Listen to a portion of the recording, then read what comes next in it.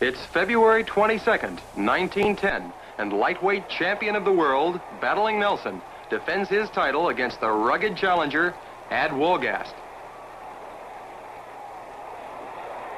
As round one gets underway, it's Battling Nelson, the taller fighter with back to camera, forcing the action.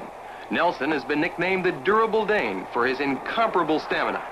The challenger, Wolgast, the shorter fighter on your left, got this chance at the World's Lightweight Championship by agreeing to a scheduled 45-round fight. Watch for a tremendous right by Nelson. Wolgast took that punch very well.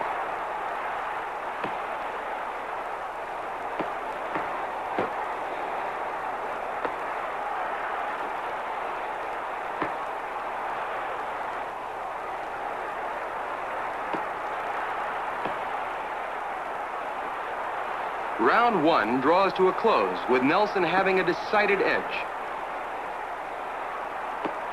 Rounds 2 through 6 were all Nelson's. He battered Wolgast, landing solidly to the head and body.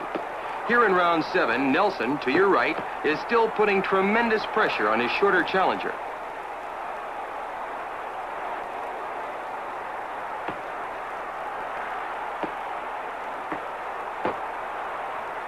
The longest battle that Wolgast had ever been in prior to this championship contest was his 20-round decision 4 months ago over Lou Powell. Wolgast had no alternative but to accept the 45-round terms which champion Nelson insisted upon.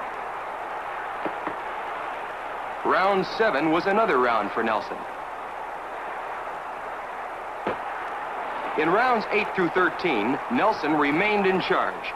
Watch these punishing blows.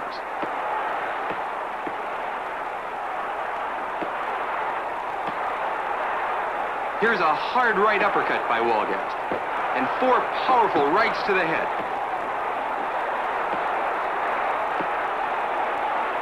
Wolgast is showing signs of coming on here in round 13. After 40 minutes of fighting, Wolgast has finally taken a round from the champion. Rounds 15 through 18 were all Nelson's. Watch the champion pour it on here in round 19.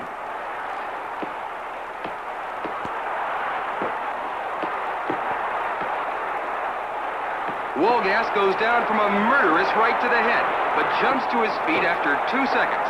Wolgast is really taking a beating.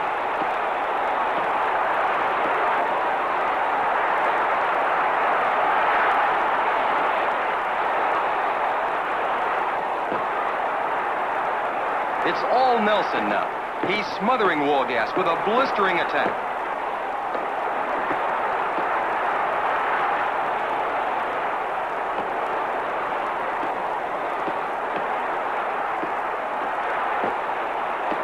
Wolgast finally lands 2 rights of his own.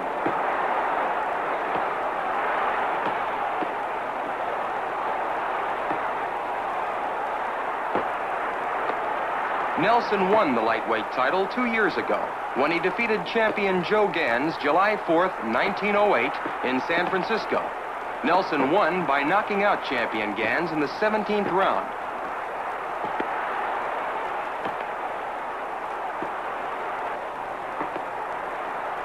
It's hard to believe that Wolgast has survived 19 rounds of Nelson's best punches. From round 19 up to this point, it's still been all Nelson.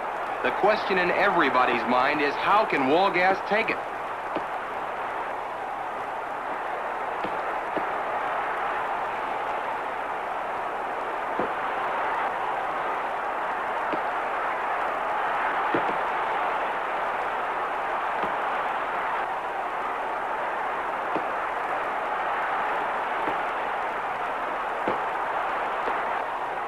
Wolgast unbelievably seems to be coming out of it.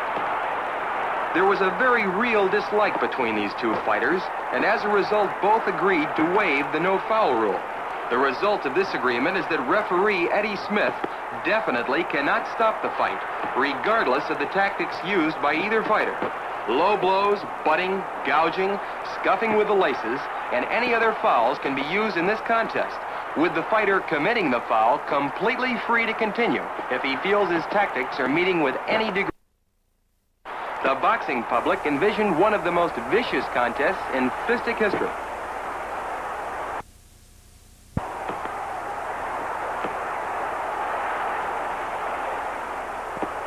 Rounds 24 and 25 were even, with Wolgast once again showing signs of coming back. Nelson's nickname of the Durable Dane more appropriately fits the challenger in this fight.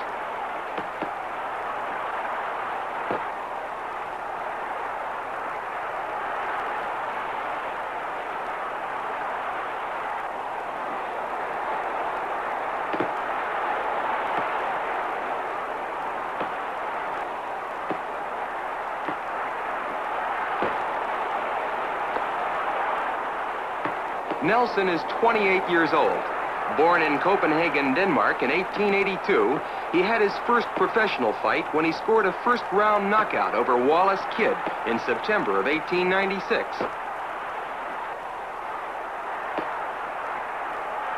Wolgast will land a hard right and a smashing uppercut. As incredible as it seems, the challenger is getting stronger.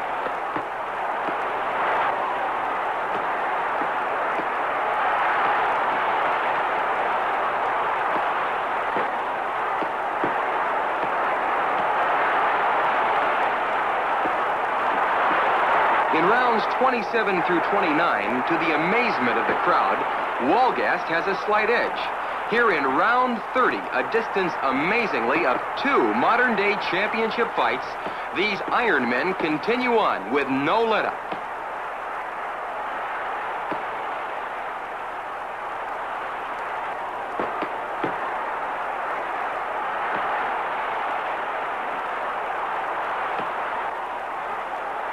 The 22-year-old challenger, Ad Wolgast, was born in Cadillac, Michigan in 1888. He's only 5 foot 4.5 inches tall, giving away over 3 inches in height to Nelson.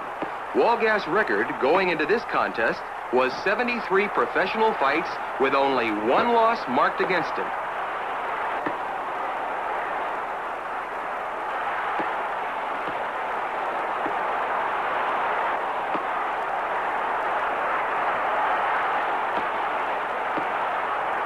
Round 30 draws to an end.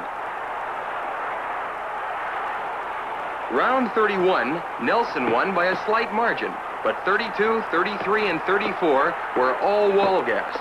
The champion was definitely showing slight signs of slowing up.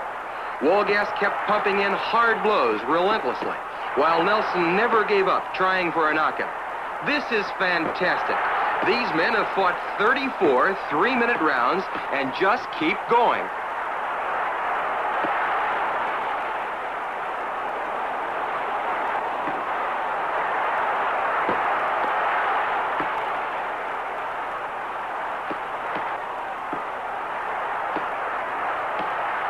Wolgast's only loss, by the decision route, came on July 12, 1906, to a fighter by the name of Young Nelson.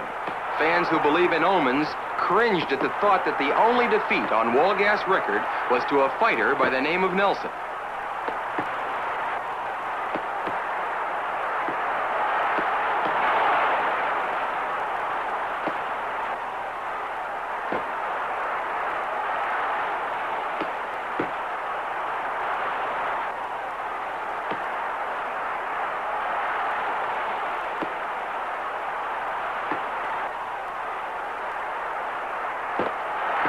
At the end of round 35, challenger Wolgast seems to be the stronger of the two. In rounds 36 through 38, Wolgast confidently took over the role of boxer-puncher. He landed by far the more effective head and body punches. Nelson is still in there, pressing forward, throwing punches, even after a fantastic total of 38 3-minute rounds.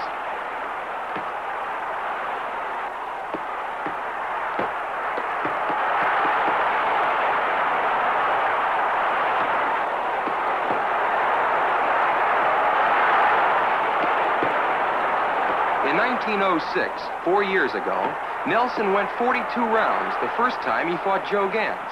Nelson lost as a result of a low blow, but everyone was amazed that Nelson was able to sustain an attack without let-up for such a long period of time. But in this fight, Nelson is taking on a man who has the equal of his own stamina, if not more.